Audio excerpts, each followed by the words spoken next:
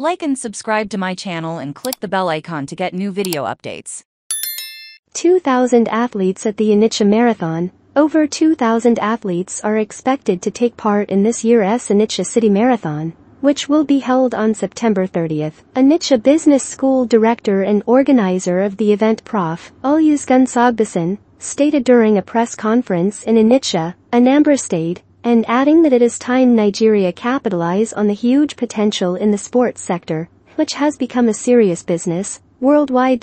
He added that the goal of Onitsha Business School in promoting the marathon is to realize the huge economic showing the dimension of sport that many local athletes and athletes don't know about other Nigerians. He said, this year's marathon will have 5 top international athletes who are among the top 300 in the world. We bring them from different countries, and up to 20 other foreign athletes will participate every day in our country. People flock to the streets for leisure purposes, but they only do it for fitness reasons. We want to bring the economic dimension into this fitness. We want young men to know that there is money to be made in what they do. This is the initiative that we at Onitsha Business School have expressed as our social responsibility to both Onitsha, our immediate community, and Nigeria.